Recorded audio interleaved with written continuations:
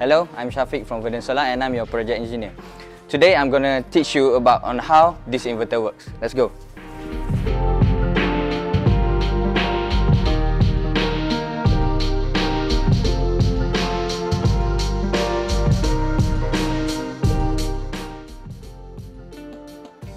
Okay, so the first step is to turn on your inverter. The way on how to turn on your inverter, first you may find this knob down here, and then you just turn it to 90 degrees position, and then you put up the MCB. So that is on how you turn on your inverter.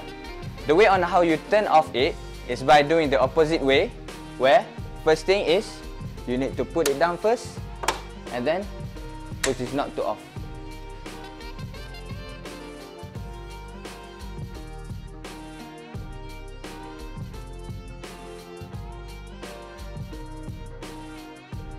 There are 3 lights at your inverter, which is red is the power light, the green is your operation light, and yellow is your alarm light.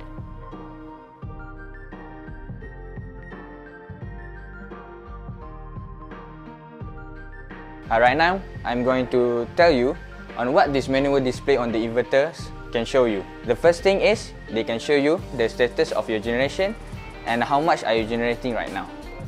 So this is the status right now.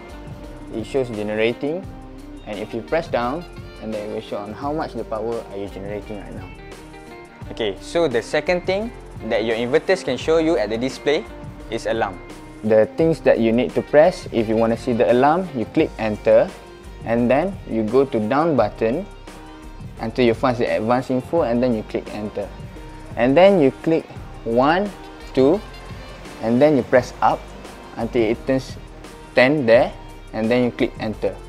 After that, you can see the alarm message, and then you click enter, and then it will show you this is the no grid, that is your alarm status. And if you press down and up, it will show what alarm it is no grid, and this is the time that the alarm happened.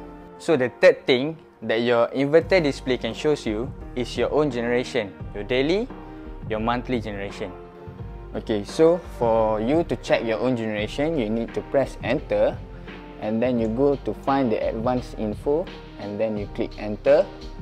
After that, you press 1, 2, and then you press up until it shows code 10 here, and then you enter.